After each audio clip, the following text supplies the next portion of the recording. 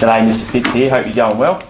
In this short tutorial I'm going to show you how to create 3D projections. So in technical drawing, when we want to draw a three-dimensional view, we call that a three-dimensional projection. So projection is the same as a view. Now there's two types we use in technical drawing. The first one is called an oblique. This is not as common as the other one, which is called an isometric. So this is the most common that we use in technical drawing, and is a little harder to draw than an oblique. Now the biggest key to drawing a three-dimensional view accurately and neatly is the word parallel.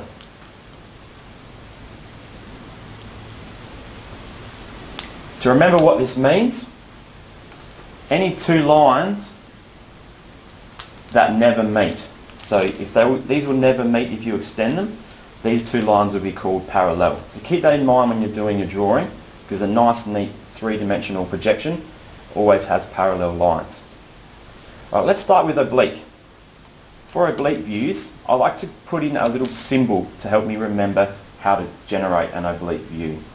So I'm going to draw a square, and from the diagonals of the square I'm going to draw a line. Now an oblique view has 45-degree lines that run from the view. So if I draw a basic shape, the easy part of an oblique view is I draw the first part of the view front on. So if I draw this shape, I draw as though I'm looking straight at the view. So this is a two-dimensional view of that particular shape. Now, the key to doing this three-dimensional is that I use 45-degree lines. So starting from a corner, my trusty ruler here, what I can do is to make them parallel, I can line up my diagonal, bring it down to this corner, and bring this line out. So this is my first effort to make this three-dimensional. Now, like I said before, parallel, all the lines that run from here must be parallel. So I can use my ruler and go up to the next line, bring this out parallel. This corner come out parallel. This corner parallel, and this corner here parallel. So these lines must all be parallel. Now the length of these is important too. We can make sure that they all go deep enough for the rest of my object. Now the rest of my lines here, so this vertical line I can take to the end here and again make it parallel. So following the vertical line, bring it out like so. Across here, parallel, and then my two vertical lines.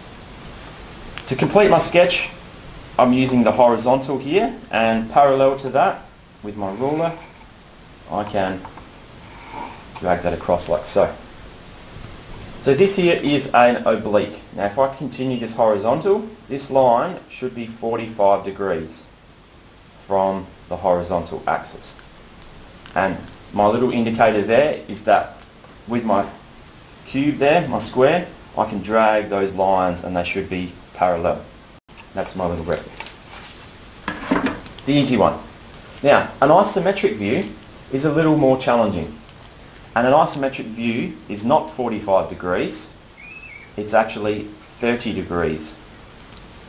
That probably looks more like 45. 30 degrees. I'm just going to draw this by eye. But from the horizontal, 30 degrees. So, my little symbol I use for isometric to make me remember it is a crow's foot. Yes, the best AFL football team, the Adelaide Crows, crow's foot. So this is my reference like where I use the oblique to get my lines parallel.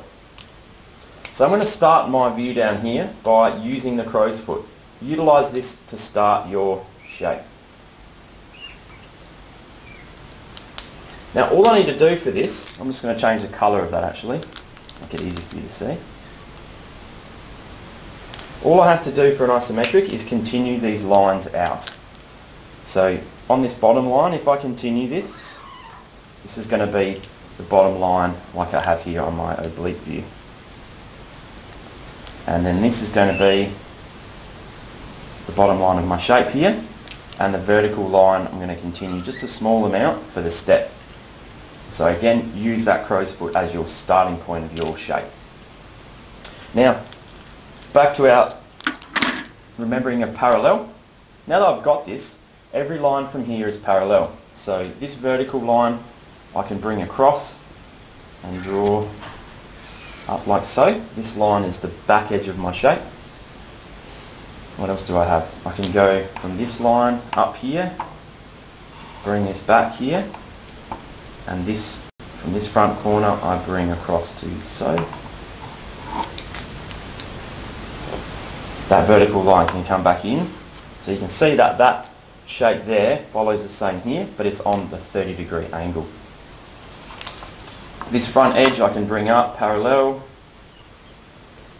like so, and then I can continue that on across here, and here, and here, to draw like so.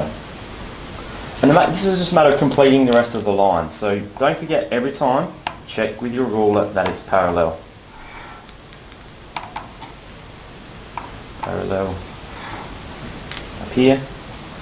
This line I've gone too far, but this should be a vertical line, and a vertical line here to complete my shape. Like so.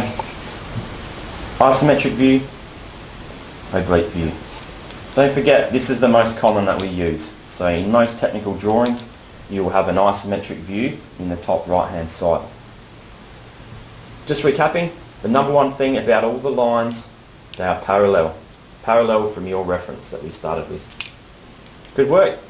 Have some practice. You should now be able to draw oblique and isometric 3D projections. Cheers.